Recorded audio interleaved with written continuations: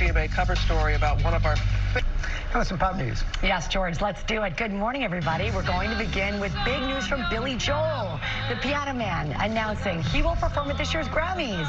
Or Justin's New York show. I do. You can register and request up to 2 tickets per person through Ticketmaster, but you won't find out if you're getting those tickets until the day before the show, so make yourself available. Just in case. Yes. I had friends hit me up saying, "Hey, get me tickets." No. They can call the Roberts Roadhouse, set to begin streaming on Prime Video March 21st. It's one of my top 5. Good. Be nice. Really?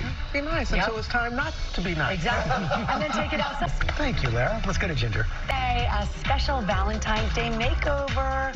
It beats a box of chocolates, we say. Our GMA Glam Squad wants to give you the look your loved one has been dreaming of, and hopefully you.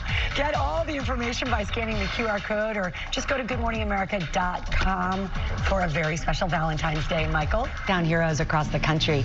And this morning, we're shining a spotlight on a yoga instructor who provides accessible classes for everyone and has started a cycle of giving back in her community.